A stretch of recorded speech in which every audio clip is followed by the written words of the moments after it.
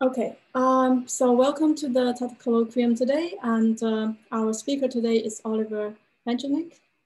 So Oliver obtained his PhD from University of Illinois at the Urbana-Champaign in 2016, and afterwards he worked as Hill Assistant Professor at the Rutgers University, and also as Assistant Professor at the University of Michigan. And earlier this year, he joined our department. Oliver works on algebraic combinatorics and symmetric functions. And today he's going to talk about partial orders on the symmetric group. Oliver. Great, thanks. Thanks everyone for coming. So I'm going to talk about some poset structures on the symmetric group and their combinatorial properties. And so everything is going to be joint work with Zach Hamaker and David Spire and Anna Wygant. And in my abstract, I said I would also talk about some stuff, some more recent stuff minus Zach, but I'm not going to have time to do that. So I'll just talk about the stuff with everybody. So here we go. So let's talk about posets. So I'll have a finite poset, a finite graded poset. So I have the sense of these ranks. I break up my poset into pieces according to how far things are from the bottom. And I can look at how big these ranks are. So here I have one thing, and here I have three things, and here I have three things, and here I have one thing. And well, we notice some nice properties here. So one nice property your poset might have is that the sequence 1, 3, 3, 1, it might be a palindrome. And then we say our poset is rank symmetric if the ith rank from the bottom and the ith rank from the top are always the same size. And there's another nice property that the sequence has, which is that it starts off as an increasing sequence, and then it turns around and it turns into a decreasing sequence the rest of the way. And so we have a poset like that, we call it rank unimodal. And those are two nice things your poset might be like. And then also do this notion of a chain. So a chain is a set of elements of the poset, all of which are comparable to each other, something like that. And we also have an anti-chain, which is the opposite, things that none of which are comparable to each other. So something like this. Now, if I want to find an anti-chain, in general, it's not so easy. But one thing I can always do to produce an anti-chain is if I just grab all the elements on a single rank, then clearly none of them are comparable to each other. So that's one way of producing an anti-chain. That's not everything. For example, I could also take this, and there's another anti-chain, but one sort of, this kind of anti-chain is sort of hard to produce without knowing something about your poset. If you don't know very much about your poset, sort of the only anti-chains you can easily write down are to take everything on a particular rank. So if you're in your poset, like you often want to know about like what kind of large anti-chains exist. And wouldn't it be nice if the large anti-chains were easy to produce? So if I want to know how big an anti-chain is, I can always get a nice lower bound. If I just take one of my ranks, then I'd have an anti-chain at least that big. And I wish that that just was the right answer, that was the biggest anti-chain. And so if that's the case, then we define this notion of a Sperner poset. Posets where the obvious anti-chains are the biggest ones you can get. Well, we can generalize this also. If we think about anti-chain, an anti-chain, it's a set that doesn't have any two-element chain inside it. And so from that perspective, we can think of something more general. Maybe instead of wanting to avoid two-element chains, I want to avoid three-element chains or four-element chains. Then I get this notion of being I Sperner. And usually that just shows up in this sort of combined characterization, the strong Sperner property, where you're Sperner for all I. Okay, so this is an I Sperner poset for all I. And if we just combine all the nice properties that we've talked about so far, so you have a poset that's rank symmetric and rank unimodal and has strong Sperner properties, then we call this Peck. Okay, so this up here has all these properties. This is a Peck poset. And these are just the best posets. If I take sort of, if I look randomly in the space of all posets, like very few posets have this property. But if you look at posets that arise naturally, say like in an algebraic context, a lot of them will be Peck. And so this is a Peck poset, and it's a Boolean lattice. And so more generally, all the Boolean lattices are Peck posets, and this is sort of what Sperner did to get his name on this concept. Okay, so we'd like to find more Peck posets, but it's sort of hard to tell if someone hands you a poset whether it has this property. You can check reasonably easily things like rank symmetry and rank unimodality, but if you want to understand about the Sperner properties, you sort of have to look like very systematically through everything. It doesn't seem great. But Stanley gave an alternate characterization of what it is to be a Peck poset. So he says, like, look, if I have my poset's going to be shaped kind of like this. He says, look at every pair of symmetric ranks. So here I'm looking at the ith rank from the bottom and the ith rank from the top. And he wants to say, let's find disjoint saturated chains from every element on here all the way up to the matching rank.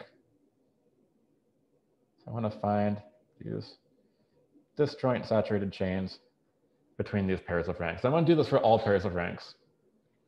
So this is sort of a nice way to witness that you have a Peck poset. If you want to show to me that the poset you have is a Peck poset, if you can just exhibit all these lists of disjoint saturated chains, then it's easy for me to check that you have in fact verified that you've got a Peck poset. But if you don't already know these chains, like producing them is not an obvious thing. It's not clear how you should come up with them. And so there's a third characterization of what it is to be a Peck poset that is sort of more complicated and less concrete, but in many cases is easier to work with. And so we're going to use some linear algebra. So we're going to take a vector space with basis given by elements of the poset. So elements of this vector space are linear combinations, formal linear combinations of poset elements. And we'll sort of grade it according to like which rank of the poset things live in. And so Stanley says what we should try to find are some linear maps that take you one rank up in your poset. And again, we're going to look at these pairs of symmetric ranks. And we're going to take this, this raising operator that takes you one rank up in your poset, and we'll compose it with itself till we get from the ith rank from the bottom to the ith rank to the top. And Stanley says what we need to check is that these compositions are all invertible. I can pick anything from the bottom and move to the matching thing to the top. And if it's always invertible, then I'll be happy as long as I check this one other condition, which is that when I move from one rank to the next, if I look at what happens to this element of the poset, it's going to go to some linear combination of things in the rank above. And the second condition says I should only actually get a linear combination of things from the rank above that actually cover the element I started with. It could just be any linear combination of things on that rank, but I want ones that cover the element I started with. Okay, so this is what we call an order raising operator.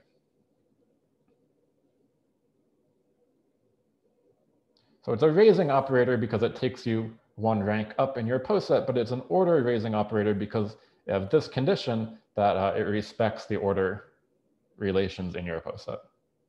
So if we can produce these maps and verify these two properties, then we get to win. Okay, it's a little, not the most obvious condition. I'll give you just a little hint about how you connect this to the other characterizations. The idea is if you look at this composition and you know this composition is invertible, well, think about writing it as a matrix. If it's invertible, then the determinant is not 0. The determinant is some polynomial. It's got a bunch of terms. And if it's not 0, then one of those terms is not 0.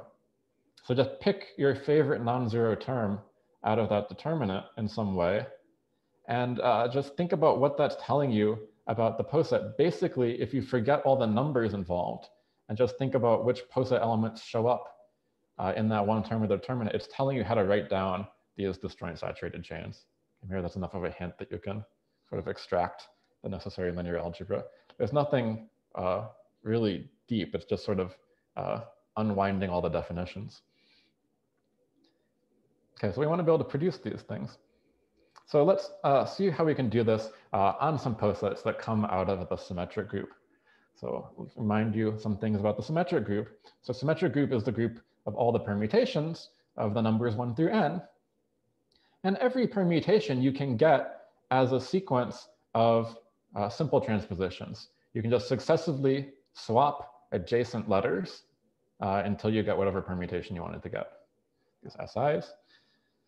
Okay, so this is essentially saying that the symmetric group is a special case of what we call Cox-ordered groups. So a Cox-ordered group is going to be any group that's generated by some involutions where the only other relations you have are that these products, sigma I, sigma j, have some fixed finite orders that you get to compose. You get to pick what order these are, and then that's it. So this is an example of a Cox-ordered group. And so everything I'm saying today will be just for the symmetric group, but a lot of it really is also true for other Cox-ordered groups. Okay, so for any Cox-ordered group, in particular in the symmetric group, we have a notion of the length of a permutation. So I know that I can write my permutation as some sequence, as some product of these generators. And the length is going to be the smallest length of such a expression. Okay. So in terms of permutations, this is just a number of inversions in the permutation. And finally, I need this notion of a reflection in a Cox-ordered group. A reflection is going to be any element of the group that's conjugate to one of the generators. So in permutation land, maybe you want to call this a transposition. So these generators SI let you switch to adjacent things, and more general reflections will let you switch any two elements of your permutation. Okay, so with these notions, we can build some partial orders. The first is the right weak order. It says if I take a permutation and I apply the simple transposition SI on the right, well, either the length of that permutation will go up by 1 or it will go down by 1. And if it goes up by 1, then I have this cover relation. So that's some way of ordering all of these permutations. I could just as well do the same thing acting by my simple transpositions on the left. And I get a different poset, but it's isomorphic, sort of obviously. So I get this left weak order. And then there's something else that people don't talk about as much, but that I find that I care about nowadays, which is this two-sided weak order, where you let yourself multiply either on the right or the left. You just throw in all of the cover relations from both of these other things, and you get something. And then with even more relations, there's the strong order, where you let yourself act by any transposition. Okay, and so here, it doesn't matter whether I put the t on the right or the left, because multiplying by t on the right is the same as multiplying on the left by some other reflection. So there's only sort of one flavor of strong order. Okay, so all of these posets have the same ranks. The ranks are just given by the lengths of the permutations or the number of inversions. And it's clear they're rank symmetric. It's a bit less clear that they're rank unimodal. And it's very much unclear what the Sperner properties are here. It's not at all clear how you would get antichains in these posets. But you might hope, I mean, symmetric group is a very nice group, and these are sort of natural orders you can put on it. You might hope that nice things would happen. You might sort of hope that you could have Peck posets here. And for a long time, we've known a little bit of this, but a lot of it's more recent. So here's some pictures of these various orders in the special case of S3. So S3 has 6 permutations, and the red and the blue edges show you the right weak order. So going up in the right weak order, we're swapping adjacent letters of these words. That's the outer hexagon here. And the blue and the purple edges show you the left weak order, where we're allowed to swap we're allowed to swap consecutive numbers. So like from here to here, I'm swapping the numbers 2 and 3. Whereas from here to here, I'm swapping the second and third position things. And so if I throw in all of these edges, then I get, by definition, the two-sided weak order. And because this example is unfortunately kind of small, this is the same as the strong order in this case. But in general, the strong order will have more relations than the two-sided weak order. It'll be something in between. Okay, so back in 1980, Stanley was able to show that strong order on the symmetric group was a Peck poset. And the proof is pretty short, even if it's not super explicit about anything. So the proof goes like this. So let me take my symmetric group and build a vector space with basis given by permutations. So I have the vector space of formal linear combinations of permutations, and it's graded by the length of my permutations. And then you just notice that if you look at the cohomology ring of this object called the flag variety, it looks exactly the same. So this cohomology ring also has a basis labeled by permutations, and it's also graded, and the grading is just by the length of the permutations. So as graded vector spaces, they're the same thing. And then you get to know some stuff. So there's an operation you can do inside this cohomology ring. You call multiplying by some hyperplane class. And it's fairly straightforward geometry to see that that's an order raising operator. And so then Stanley says all you need to do then, once you've got this order raising operator, you need to check these sort of central compositions of this operator, and you need to check that they're always invertible. And then you're just really happy because a lot of really smart geometers had been thinking about this problem exactly for a long time in more generality, and it's true. And it's called the Hard-Lefschetz theorem. So you just get to cite that and then you win. Okay, so the Hard-Lefschetz theorem is in fact hard, but other people have done it for you, so you don't have to do that. Okay, so this somehow isn't a very combinatorial proof. All the explicit combinatorics is hidden somewhere, but it is a very slick, powerful proof. And it actually doesn't just work for the symmetric group. You can plunk in basically any finite Cox order group up here, and then there'll be some sort of corresponding geometric object to plug in here, and then the rest of the proof is just the same. You don't have to do anything else. You just get everything. So that tells you what you wanted to know about the strong order, but it's not clear what's going on with the weak orders. So it's clear they have the same ranks.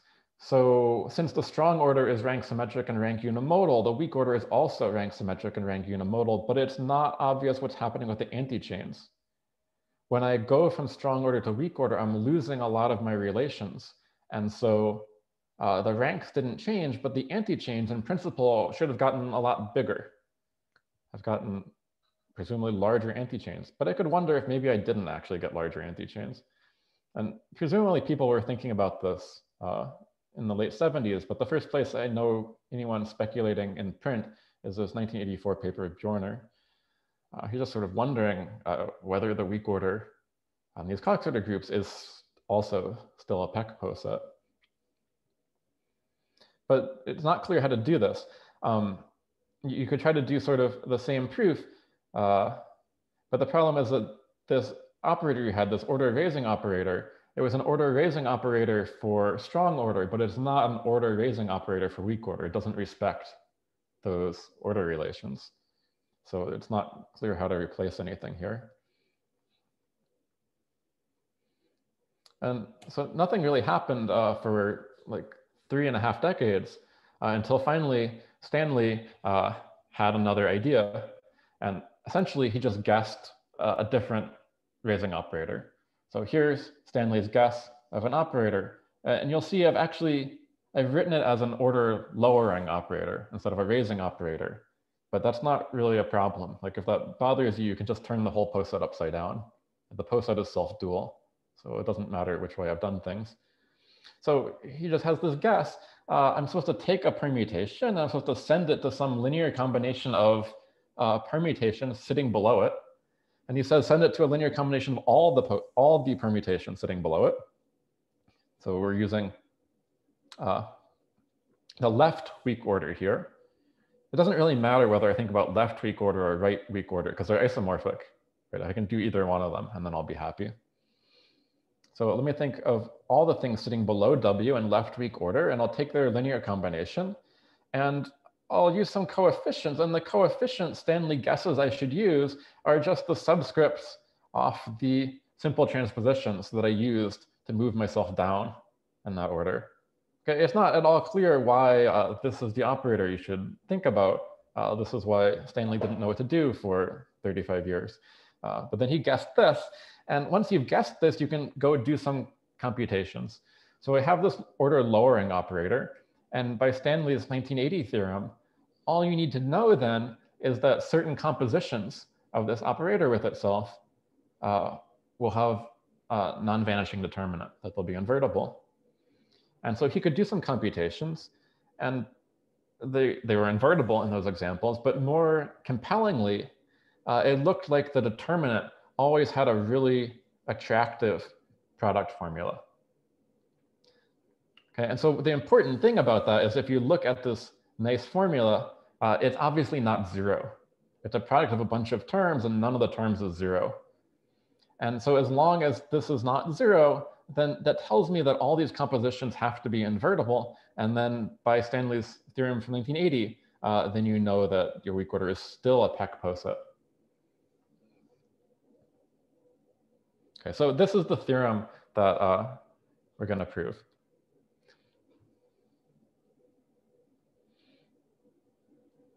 So about a week before we posted our paper to the archive, two grad students at MIT, Christian Gates and Yibo Gao, came up with their own proof. So they don't exactly prove Stanley's determinant conjecture, but they prove sort of the important part of it. What they're able to prove is that it's invertible. And the fact that it's invertible is enough to get you that the weak order is Peck.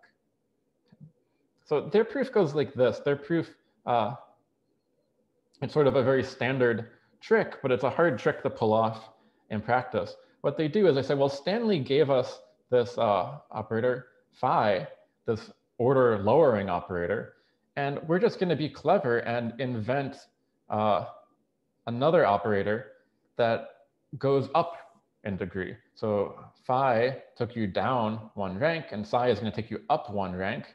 And we're going to come up with a third operator that doesn't change your rank at all. And we're going to do this in such a way that if you look at these three operators, they're going to form a representation of the Lie algebra SL2. And then once you've done that, then you just get out like your favorite textbook on representation theory, and it just tells you immediately that these compositions of operators have to always be invertible. So the hard thing here is, first of all, how do you guess what this operator should be, especially this raising operator? There's no real strategy for how to do that in a good way. You just have to be clever and guess. And then once you've guessed correctly, you still have to check that you really do have a representation of this Lie algebra. And like that's also fairly hard. But then the final thing, you just sort of win for free. Okay. So we're going to give a different proof, although it's sort of a fairly similar proof. Again, we're going to build a representation of SL2. But what's different is that we're going to use some combinatorics out of the combinatorics of the flag variety that we mentioned before. And that's going to let us understand Stanley's operator as a differential operator. And as a differential operator, we're going to be able to then sort of change basis into a different setting where it's easier to compute. So we'll be able to actually extract Stanley's determinant. Okay, so let me talk more about the flag variety. So as a set, the elements of the flag variety are these flags of nested vector subspaces. So I look in Cn, I'm looking for a line in Cn contained in a plane, contained in a 3 space, all the way up. So if I want to write down like one particular flag, so I start with a 0-dimensional vector space. I know what that looks like. And then I want to pick a line containing it. And like, why not just pick the span of the first standard basis vector? And then I want to pick a plane that contains that. So why not just pick the span of the first two standard basis vectors, and then maybe I'll pick a 3 space, pick sort of the obvious 3 space for them to live in. And then they have to live in all of C4. So this is one element of my complete flag variety. Okay, so at the moment it's just a set. It's a set of all these flags of nested subspaces, but we can give it some geometry. So the point is, if I look at GLN acting like on C4 here, so GL4 acting on C4, it doesn't just like move the elements of C4 around, it actually moves the flags around. If I have a flag and I apply an element of GLN, I get a different flag. And it moves around in a transitive way. So by the orbit stabilizer theorem, essentially, that tells me that I can identify my flag variety with this group GLN quotient by the stabilizer of my favorite flag. And my favorite flag is probably just this flag here. Okay, so then I want to think a little bit about which elements of GLN stabilize this particular flag I wrote down. And not so hard to convince yourself that that's exactly the upper triangular matrices. So I can identify the flag variety with this quotient of the general linear group by upper triangular matrices. And now it has geometry because GLN has geometry. It sort of lives in an n² dimensional space. And this is also inside there. And sort of everything has topology, has geometry. And so I end up with this thing. And it's just sort of a nice geometric object to smooth projective variety stuff. Okay, so let's see a little bit more combinatorics coming out of linear algebra here. So one thing we do in like first semester linear algebra class is you like hand your students a square matrix and they start doing row operations on it. And the hope is that you get this LU decomposition of your matrix. So you can write it as a lower triangular matrix times an upper triangular matrix. And if I hand you like a random square matrix, probably that works out. But of course, sometimes it doesn't. Sometimes you get stuck by a permutation matrix in the middle. And so from my perspective, what this is doing for you is it's breaking up the general linear group into pieces according to which permutation matrix you got stuck on. There's this big piece where W is the identity matrix and you actually have an LU decomposition. And then there's these various like gradually smaller pieces of the general linear group where you have to do more and more row swaps in order to get things decomposed. So if I have this decomposition of the general linear group and my flag variety was a quotient of the general linear group, then I can just sort of carry this decomposition over to that.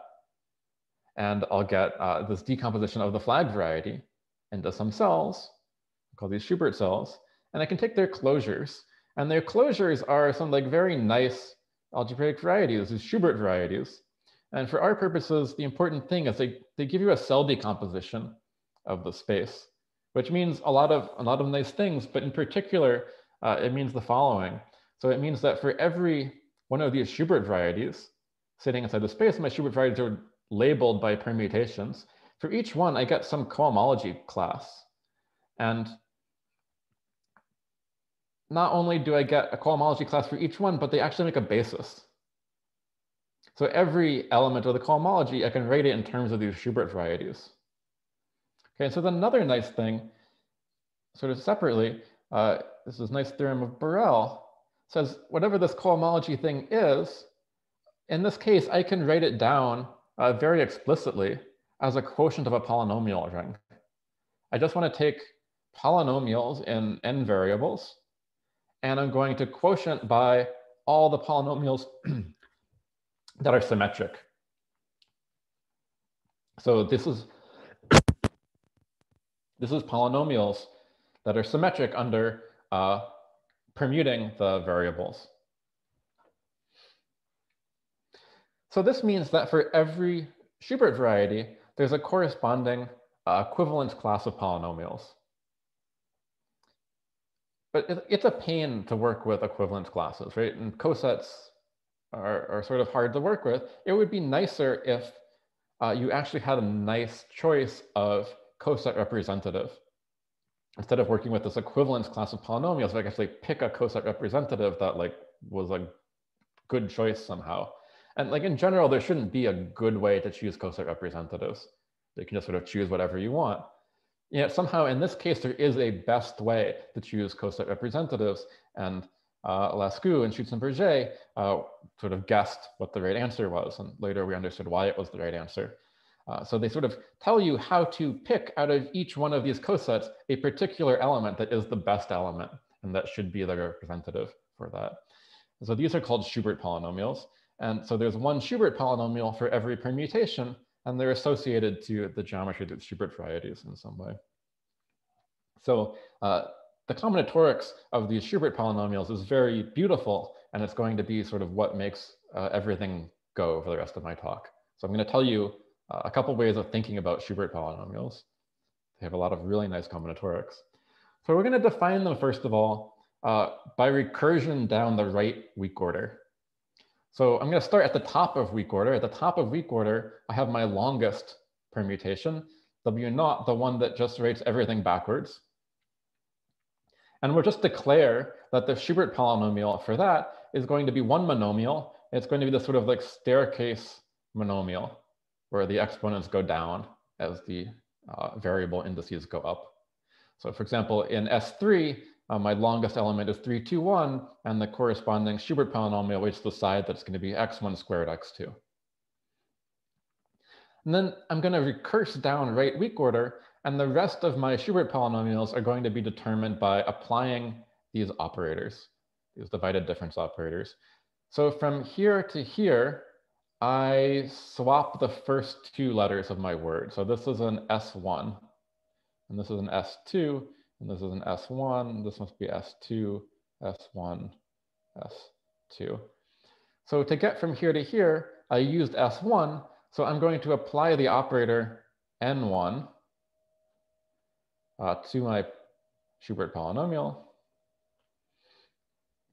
And this means I take my polynomial and I subtract off what I get from that polynomial swapping the x1s and x2s. So I get x1, x2 squared, swapping x1 and x2, and then I divide by x1 minus x2. And if I did things correctly, hopefully I'm now going to get x1, x2, which is the thing that I wrote here. Okay, and so if we just continue recursing down, I should get these 6 polynomials that I wrote here. Okay, so there's like various things to check here. It's not entirely clear this is a good definition, but everything works out. Everything is really nice. There's other things that you can't see from this definition. If you compute a bunch of these Schubert polynomials, what you notice is that all of the coefficients are positive integers. So in this case, these 6 things, all the coefficients are actually +1. But if I look in a larger symmetric group, I'll get other numbers, but there won't be any minus signs. And that's very much not obvious from this recursive definition, because I'm subtracting all sorts of stuff and I'm dividing stuff, and I should kind of get a mess. But in fact, I don't. I get positive integer coefficients. So there's a combinatorial explanation of this, which is they're actually generating functions for some nice combinatorial objects. And the objects I want to tell you about are some sort of tilings. So I'm going to take an n by n grid, and I want to tile it using these 4 kinds of tiles. And my tiling has to satisfy some various conditions, and they're kind of technical. So let's just kind of wave past them, and I'll show you an example of like what kinds of tilings I'm allowed to count. They're going to be things that look like this. So the important thing is like all the interesting stuff happens in this upper left half. And if I look along the left side, I have these 4 pipes coming out of the left side that then proceed northeast and then vanish out the top of my grid. And if I look at sort of which pipe comes out in which order, and I write them like that, that's a permutation. So for every pipe dream like this, I get a permutation associated. So I'm going to make a generating function for these pipe dreams. And so I need some sort of weight to associate to them. And the weight is going to just keep track of where these plus tiles show up. So here my plus tiles showed up in the first 2 rows. And so I'm going to record an x1, x2 for this pipe dream. Okay. So here's this beautiful theorem that manifests the monomial positivity of Schubert polynomials. It says that Schubert polynomials are exactly generating functions for the pipe dreams that trace out the permutation W, where you count them according to weight, which rows of the pluses show up in. So for example, if I want to know the Schubert polynomial 2143, I write down all the possible pipe dreams where the pipes trace out 2143, and then I look at the weights that they give me, and I get these 3 terms here. So sort of a basic combinatorial question you might have, I mean, this is a bit of an aside, but one thing you might wonder is like, how did I know I'm supposed to have 3 pipe dreams? If you just like hand me a permutation like this, how could I possibly have known that like there should have been 3 things I was going to write down? Can I know when I've gotten them all? And there's a really weird formula for this due to Ian MacDonald. So let me tell you this formula for counting pipe dreams of a given permutation. So I need first this concept of reduced words. So if I have a permutation of length k, that means I can write my permutation W as a product of k simple transpositions, maybe in various ways, but pick some way of doing that, and then just write down the subscripts. And that sequence of subscripts was called a reduced word. So here's MacDonald's formula for the number of pipe dreams. Well, he says the number of pipe dreams, that's what I get in my Schubert polynomial if I just set all the x variables equal to 1. And here's how I count them. It's 1 over k factorial times the sum over all reduced words for that particular permutation. And now's the part where it gets really weird. Now I'm going to take these subscripts of the involutions that I used, and I'm going to treat them like integers, and I'm going to multiply them all together and add them up. Okay, this is weird because basically these A1 through AK, they're basically just like index things. They don't really mean much, but somehow I like just multiply them and add them up, and like I get the right answer. It's a very weird sort of thing to do. I'm not sure exactly how MacDonald thought about this originally. His proof is sort of baffling. It's kind of manipulatorics. He just sort of does some stuff and then it's there. There was a more conceptual proof a few years later by Fomin and Stanley. They developed sort of a theory of null-Coxeter algebras. And they're able to extract this. For a long time, like people wanted something better. So like this statement sort of feels very combinatorial. Like over here, I'm counting pipe dreams. That's a very counting some combinatorial objects, and k factorial, that's like very much combinatorics land. And then this is some sort of counting thing too. So I can imagine if I just like move the k factorial to the side, I should like be able to find some kind of bijective proof of this. And people for a long time wanted the bijective proof, and that was very recently resolved by Sarah Billy and Axel Holroyd and Ben Young. But the proof is hard. So this is like a 30-something page bijection. Like all this paper does is establish this bijectively, and it takes them quite a bit of effort. So the stuff we're going to do is going to go with some new proof of this. And it's not, maybe I'm not sure the most insightful proof, but it's a very short proof. It's a very memorable proof. Like I can't remember any of these 3 proofs, but mine is memorable at least. Okay. So we'll do that, and we'll prove also the Stanley conjecture. And so the thing that makes everything go is to think about this differential operator. So this differential operator, nabla, just take all the partial derivatives of your polynomial and add them all together. Something you might think about in calculus class. So you can plug any polynomial you want into this operator, and like, why not Schubert polynomials? You could do that, and if you do, you discover something really nice happens. So nabla clearly takes the degree of your polynomial down by 1. Differential operators take things down in degree.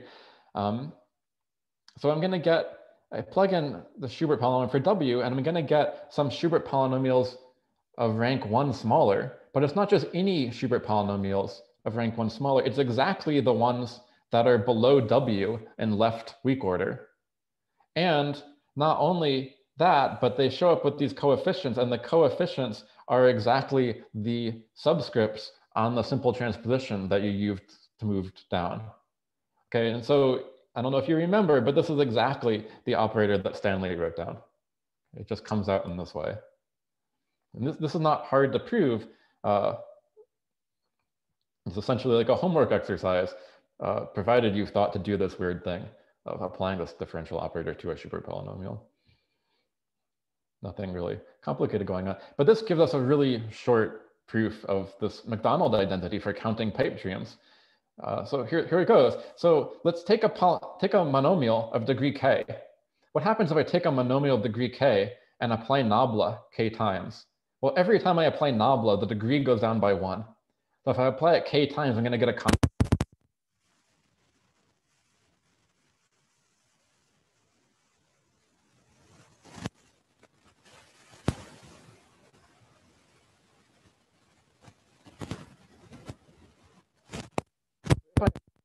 k, I'm going to get a k factorial for each monomial. So I'm going to get k factorial times the number of pipe dreams. Okay, but by that little proposition on the previous slide, when I apply nabla, what I get is a linear combination of the things below me in left weak order, weighted by which transposition I use to move down. So if I apply it k times, that's just tracing out all ways of getting from W down to the identity in left weak order. And as I go down, I keep track of exactly which transpositions I used. So that's exactly just looking at all the reduced words and multiplying all the numbers that showed up along the way. They just all come out right there. So there's the shortest proof of that strange little theorem. Okay, but we also use this to prove Stanley's determinant conjecture. And so the proof here is also not very hard. So essentially, what we need to do, we need to think about the space of polynomials spanned by monomials that fit under a staircase. So monomials where the variables can have various exponents, and the exponents have to go down as the indices on the variables increase. So one of these monomials is that Schubert polynomial for the long element W0 that we talked about, and the rest of them are things that divide that. That's the space of polynomials I want to talk about, just as a vector space. So it turns out that all the Schubert polynomials for the symmetric group live in this space. They live in the span of these monomials, and they're actually a basis for it. So this vector space W has two bases. There's this one basis of monomials, like the obvious basis, and there's this less obvious basis of Schubert polynomials that is in fact the better basis. So we have these two bases. And so I was supposed to compute what happens when I compose this map phi a lot, but we said that's the same as just computing the compositions of this differential operator nabla. And I'm supposed to do that in the Schubert basis. But moving between this Schubert basis and the monomial basis, the matrix that does that change of basis for you, it's a unitree. So it doesn't mess with determinants at all. So instead of computing the determinant in my Schubert basis like I was supposed to, I can compute it in the monomial basis and I haven't lost anything. Okay, and so this is like the advantage we have over Gates and Gao, is because they don't have things in terms of this differential operator. They're stuck in the Schubert basis all the time. And so things become very technical and very hard to work with. But we can move directly to the monomial side, and things get much cleaner. And then we can bring in representation theory of SL2. And the representation theory of SL2 is like very well understood. In each dimension, there's exactly one irreducible representation. And you can think of this irreducible representation as just given by the space of polynomials of degree at most k. Right? The polynomials of degree at most k, that's a k plus 1 dimensional space. And you can define it to be the right thing. So the SL2 is generated by 3 elements. There's going to be one element that makes the degree of things go down by 1. There's going to be one element that keeps the degree of things the same. And there's going to be one element that makes the degree of things go up by 1. Okay, so this is just sort of a standard way of writing down these particular irreducible representations. But the thing to notice is like, what is F doing? Like sort of every calculus student would recognize what F is doing. It's just taking the derivative of a polynomial. That's all that's happening there. So now this space W, the span of these sort of monomials that fit under a staircase, that means the first variable is allowed to have degree at most n minus 1, and the second variable is allowed to have degree at most n minus 2, and so on. So you can identify W with this like tensor product of these WKs that we had before, and that gives it the structure of an SL2 representation. And now like F just acted by taking the derivative. And if you know how things are supposed to act then on tensor products, that means that F is going to act on this tensor product, act on W. It's going to act by taking all the partial derivatives and then adding them all together. So F just by definition acts like nabla, this thing we wrote down before. And so now I was supposed to compute like the determinant of powers of nabla, but that just means I'm computing the determinant of powers of F. And now this is just like a very standard representation theory calculation. I'm computing the determinant of powers of F for these like very explicit representations, like very explicitly out in coordinates. And you just kind of do it. And you write it down and you get the thing that Stanley said you were going to get. And you can even sort of see where some of the structure comes in. Like you have this thing here that looks essentially like a partial factorial, where you have this thing and it's getting bigger each time. Well, that just comes from what happens when you take derivatives repeatedly. If I take a polynomial and I take the derivative, the exponent comes down to a coefficient out front, and I do it again, and then exponent's one smaller, and that comes down out front, and I get this kind of factorial-like thing coming out. Okay, so it's exactly coming out of this operator in that way. Okay, so I have a couple of minutes, so let me just tell you briefly like what is still unclear about this business. So we know for the strong order on any finite Coxeter group that it'll be a Peck-Po set. But the argument I just gave only talks about weak order on the symmetric group. And it's not clear how you should extend that to anything else. Anyway. So Gates and Gao have a conjecture that in fact all the finite Coxeter groups, the weak order will be a Peck-Po set. I don't think I actually personally have any real sense of whether or not that's true. I don't have any intuition for it. So like one way you could try to understand this is like we're missing geometry. Like in the strong order case, we had sort of a uniform proof of Peckness, sort of for geometry reasons. And it's not at all clear what the geometry of this nabla operator is supposed to be. I don't know what's going on here. You think, well, one thing you can think about this like the nil-Coxeter algebra, like the things we've proven are sort of the flavor of saying this nil-Coxeter algebra, it sort of acts like it satisfies Poincare duality, and it sort of acts like it satisfies the Hard-Lefschetz theorem. But that doesn't exactly make sense because those are things you're supposed to say about cohomology rings, and the nil-Coxeter algebra is definitely not a cohomology ring. So I'm not really sure what I'm supposed to say about this. And then there's sort of another vague thing that I don't really know to do with. but we have this operator nabla, and for no particular reason, we put Schubert polynomials into it, and it sort of did everything we wanted for us. And I just wonder, like, what other polynomials you could possibly put in nabla and like learn cool stuff from. I've tried some things, and I haven't learned cool stuff so much from the other ones, but it's not clear why this is specifically a thing for Schubert polynomials, why this tells us stuff about that. Okay, so I will stop here and leave you with a nice picture of some various poset structures on S3.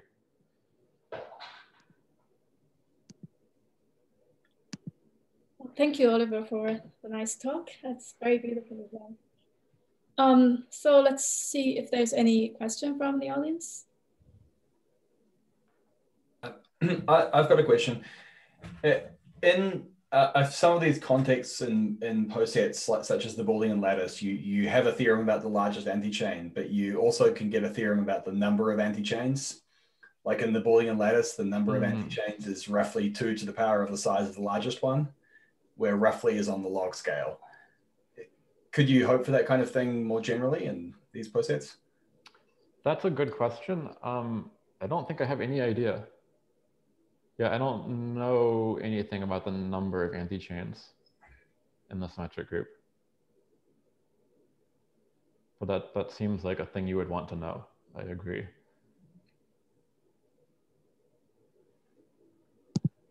Oliver, in the is there any sort of like way you can interpret taking derivatives as in a combinatorial way, like we do in species? We think of, the differential operator does this rooting operation, and Schubert polynomials are generating functions.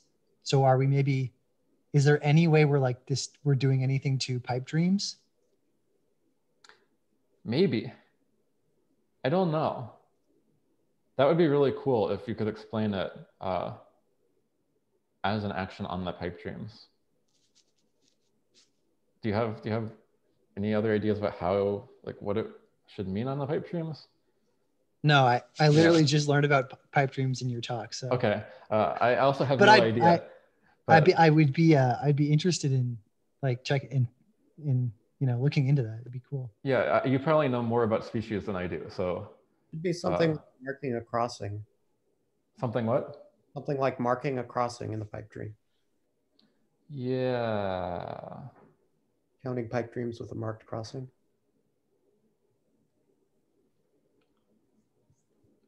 Well, I guess let's talk more about that. Yeah. I guess in that sense, yeah, it's not that illuminating, if that's all it's doing. Well, it could be. I mean, I would like some sort of conceptual explanation for the fact that nabla acts so nicely on Schubert polynomials, whereas it doesn't act as nicely on like other polynomials that show up in algebraic combinatorics.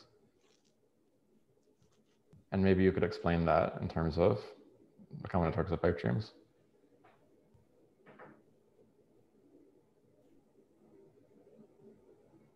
Yeah, I guess one thing though is that they're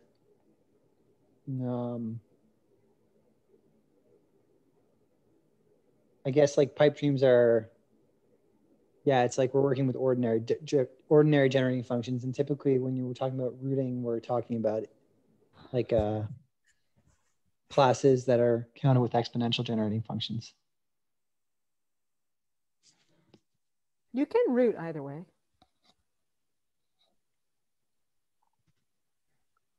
There might be something there, though, and that would be really nice if we had some explanation of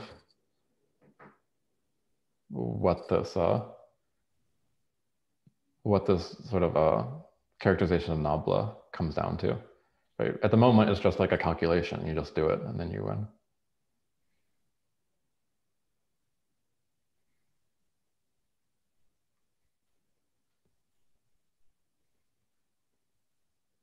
Other questions?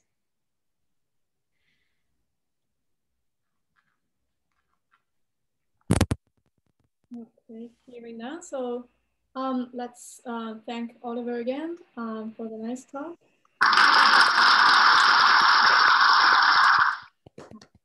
the frat house.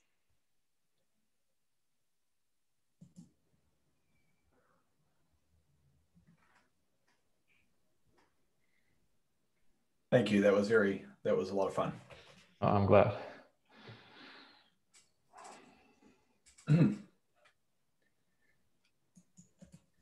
Thanks for the talk, Oliver. Thank you.